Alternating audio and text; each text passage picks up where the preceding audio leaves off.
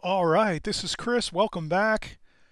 You made it. It's part two. You're sticking with me here, and we've got an interesting low-key painting in the process. We changed our setup here a little bit. As you notice, I've made my setup a little bit different. I've moved my camera. Well, I've zoomed my camera out actually on my iPhone. I video with an iPhone actually, and I have it just set up on a piece of plywood on my art table here. A bit of a contraption, but it works. And so we did our contour drawing. We also talked about high key, middle key, and low key. So today is going to be our low key kind of feel. So we're going to do a low key painting.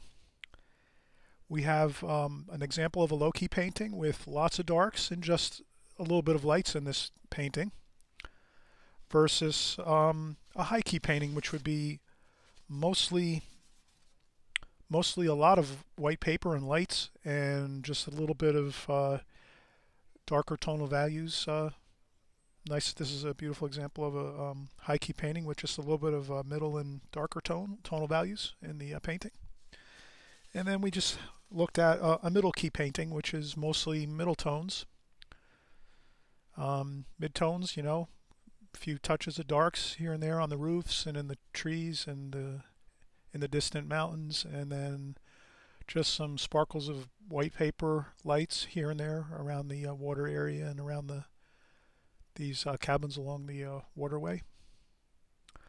Okay, so since we're doing our darker low-key painting, I thought I'd also talk about using different brushes. I think it's great to practice different techniques when you're first starting out in watercolors, or even if you're painting a while and you want to try some new brushes out, some new techniques. I definitely encourage that. The more knowledge you can have, the better it is.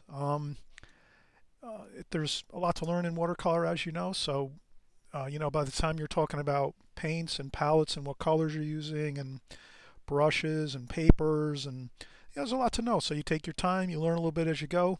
I noticed when I first started watercolor painting seriously, probably 15 years ago, I would say, I would go to the art store every couple weeks and walk around and look, and then I would also be watching different types of videos and looking at books and seeing different artists and different brushes they use and all those interesting things. And I picked up different brushes here and there. So today we'll use some mop brushes and a needlepoint brush, and maybe we'll use maybe a round brush too as well, like a standard round. But these are squirrel hair mop brushes, and this needlepoint I think is a mix of squirrel hair and maybe some Kolinsky sable hair, and then this is a Kolinsky sable round brush. So we'll use these type of brushes today in our painting. And what's really nice about the mop brushes is you can get lots of water, lots of color onto your paper, and especially for lower key paintings and middle key paintings, you need to work quickly, of course, in watercolor. A lot of artists, I would say maybe 75% of watercolor artists like to work faster and sort of expeditiously as they paint. So this would be the mop brushes will help you achieve that task of painting quickly, moving through your painting at a good pace. You're working against things drying and so forth, the paint and the water drying, and trying to blend your colors nicely. So we'll use the mop brushes, and of course over here on our setup we have a water container and a sponge. We'll fill our brush with water, tap a little water onto the sponge, and then we can go over to our palette with our paints. We'll spritz our paint with some water, a little bit of water. Okay, now for this, you probably notice I've done quite a few videos. For those that are regulars, I've done quite a few videos recently with the glazing techniques where we're kind of doing like a 2 or 3 part glazing technique. So we'll stick with that kind of format right now. We're going to do a glazing technique where we're going to do our first lighter wash, get that onto the paper, and then let that dry. And then once that's dry, we can come back and we'll start doing our middle and darker tonal values into the painting. So here we're going to use a lot of greens and golds and reds and a little bit of blue in the sky. So let's start working on that. We'll get some cobalt blue for our sky color. Maybe a little bit of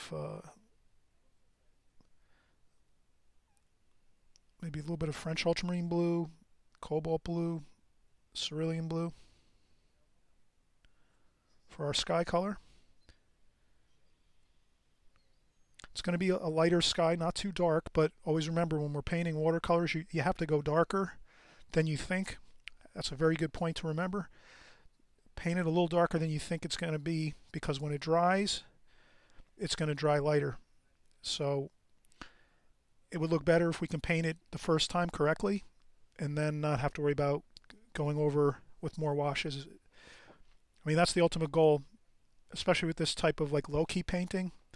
You're going to want to try to get everything done correctly going through your painting the first time versus trying to go over things repeatedly. So here we're just taking that nice blue and we're getting in the sky color. Lots of water. Touch onto the sponge a little bit, pick up some more blue. Now since we're going to be using a lot of greens and golds and reds, no reason why we shouldn't put a nice blue wash throughout the painting as an undercoat. So I'm going to just do an undercoat quickly, the whole painting, with some blue as an underwash, and this will make a beautiful glow to the painting once we start going with our other colors over the top.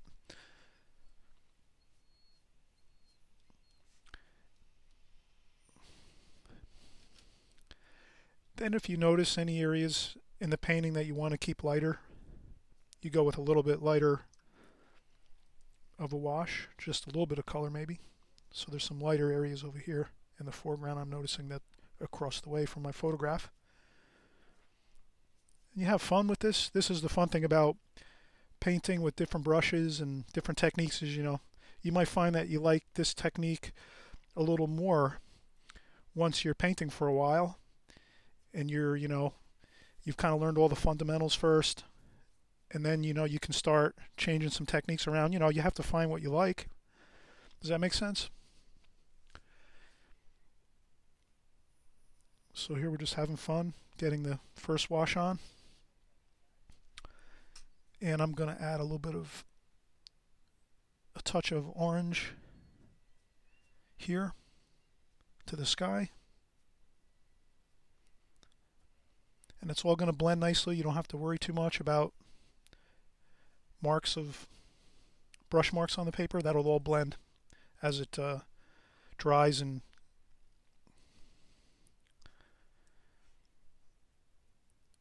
finishes its process of mingling with the paints and then drying. Alright, so we have our first wash on. Looks really good, I think. We have a nice underlayment of nice cerulean blue, cobalt blue, French ultramarine blue. And we're going to come back with some darker darks. So what I'd like to do is I'd like to go in and start picking up some golds, which is yellow ochre. And we're going to be using quite a bit of paint here. So I'm going in and getting lots of paint. Trying to conserve on paint, so I'm going to try to get my paint off the brush, and then I rinse off the brush now. And we're going to use some cadmium red. So I'm going to put some red in there, cadmium red, some alizarin crimson too. So I'll mix between alizarin crimson and cadmium red over here. And I'll also, over on the other side of the palette over here, I'll put some cadmium orange.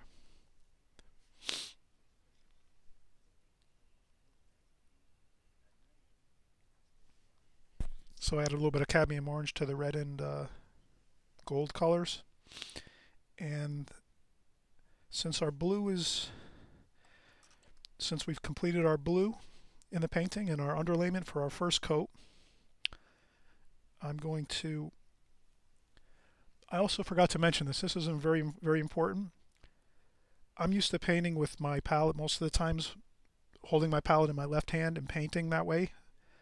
For this setup here, I would have your palette and your water and everything on the right side, and then you're painting on the left side, because this is an issue when I'm crossing over my paper with my brush, going back and forth to the water. So this is not if you set up your watercolor table, or if you hold the palette in your hand, then it's going to be in front of you this way, so you won't be going over with your brush and getting water. But here I do it because I'm used to having my palette on the left. So I'm always used to going to the left side to get my colors and everything. So it feels more comfortable to leave my palette over here. But the proper way to do this is have your palette with all your paints on the right side with your water and your sponge, and have your paper and your painting on the left side. This way you're always working with your paints and your waters on the right side, and then neatly coming across and then painting. Because here you can see I'm sort of crossing over. That's not good. I've already dripped some stuff on here. Not that it's a big deal with my technique. If I drip a little bit, it's not a big deal. But again, it's probably good to keep all of your paints and your water supply on the right, and then have or on the left, or vice versa. If you feel more comfortable, have everything on your left side. But you're probably better off if you're a right-handed painter with your brush in your right hand. Everything is on the right. If you're a left-handed painter, then everything, your water, your paints, your palette are over on the left, and then you paint this way. And then if you're right-handed, you'd have your paints and your water over here on the right, and then you work this way. Okay, so this is great. We have our first wash complete. Let's let this dry. Good time for a break. Take lots of breaks when you paint. That's what's great about the glazing technique too. You can also have an automatic when you get your first wash done. Put the brushes down, take a nice break, grab a nice glass of water, a cup of coffee or tea or something, and maybe do a few chores around the house, whatever you have to do, and then you come back. Maybe like a half an hour later, the paper will be nice and dry, and then you can come back and use a nice flat working surface with your paper all back to its flat state after it dries completely, and then you're ready to go for your second glazing. All right, so let's come back. We'll come back in just a few minutes. Probably going to take a half an hour break right now, and then we'll start painting again. Okay, we'll see you in just a few minutes.